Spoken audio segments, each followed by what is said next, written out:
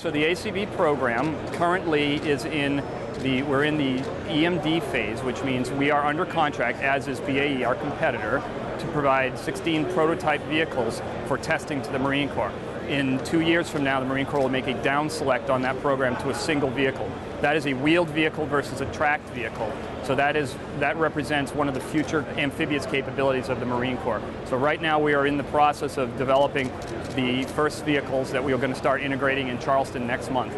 Our partners are incredibly important to us on these programs. For example, on the ACV program, that vehicle is actually, the basis of the vehicle is the Terex vehicle, which is a Singapore Technology Kinetics, STK, is our principal partner in that vehicle. They've been building that vehicle for many years for the Singapore Armed Forces. So this is a mature platform that's been in their service for many years. So we're taking that vehicle and integrating the Marine Corps' requirements onto that vehicle.